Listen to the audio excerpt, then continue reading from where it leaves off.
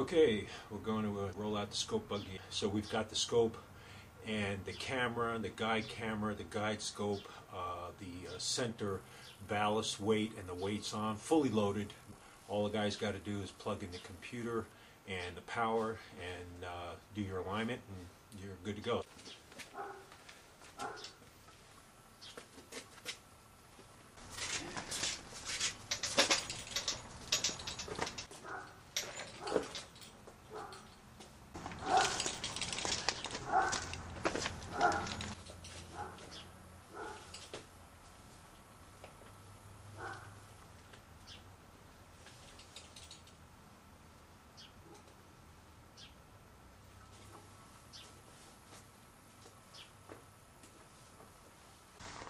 Well, that was a piece of cake, rolled right in there. Now all I got to do is level the jacks. I've got these little 1-inch PVC end cap, and I put this underneath the 5/8 screw jack, fits right in there, and that gives it a nice, a larger foot. Also protects the screw jack from grinding and digging into the dirt and the threads and all of that, because it'll spin on the bottom of that PVC end cap.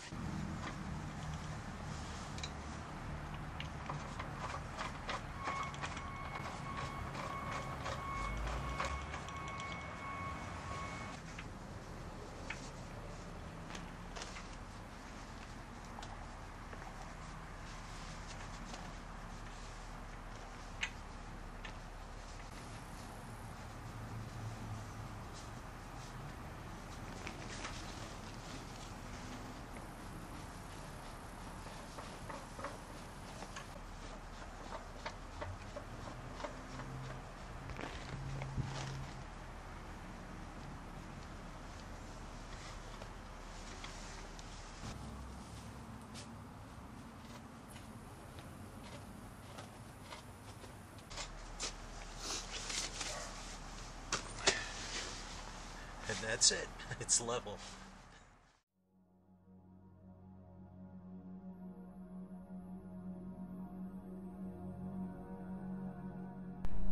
Before we begin, it should be mentioned that you will need at least 40 inches to roll the buggy in or out of the house or garage. If space is limited, you might want to consider attaching the wheels underneath the buggy instead of on the side. However, this will raise the platform considerably.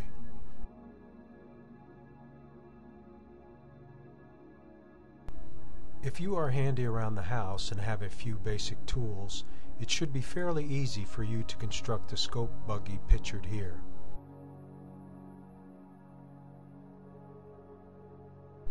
The process is pretty straightforward and has been done by others in one form or another.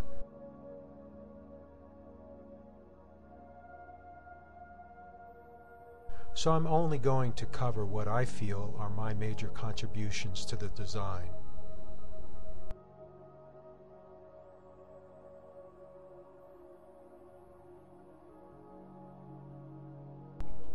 Here we have the basic buggy platform, right side up, on the workbench. It is constructed out of 2x6.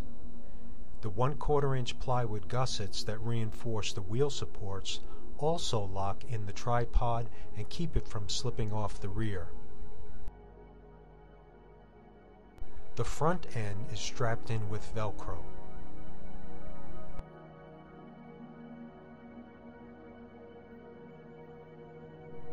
The platform bracing is made out of 2x6 ripped in half. There are no nails used in construction, and all connections are glued and screwed. The two major sections that make up the buggy platform are shiplapped at the point of intersection, and a metal strap is applied to the underside. The extended elevated tongue that supports the front wheel and the rear wheel supports allow the buggy to operate low to the ground.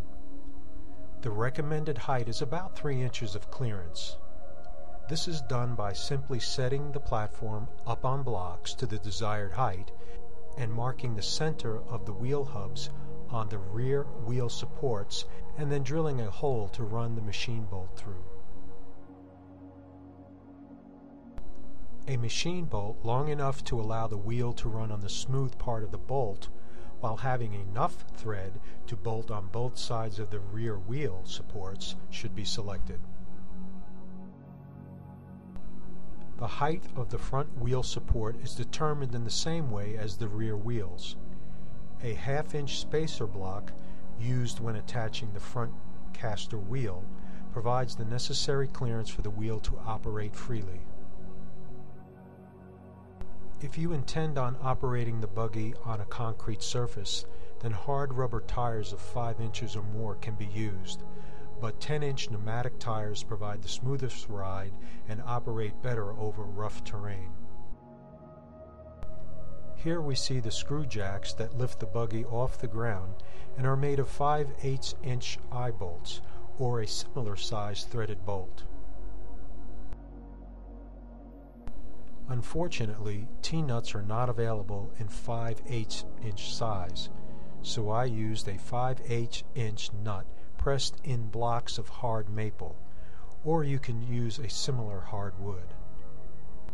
The nut is hard pressed into a 1-inch diameter countersunk hole, 1/2 inch deep, or the depth equal to the thickness of the nut, to keep it from turning when the jack is operated.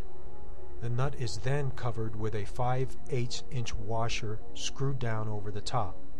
If desired, epoxy cement or hard wood filler can be applied in the space around the nut, but care should be taken to avoid getting glue on the nut thread or in the hole of the maple block.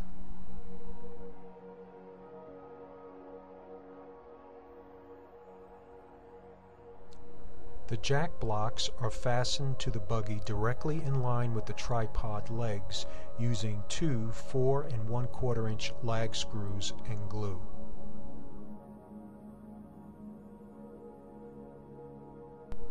The elevated tongue wheel support is also bolted with a 1/2 inch diameter carriage bolt for extra strength.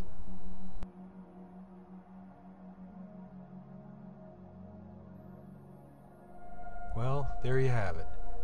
That should get you started. Thanks for tuning in to Dakota Starry Nights and Clear Skies.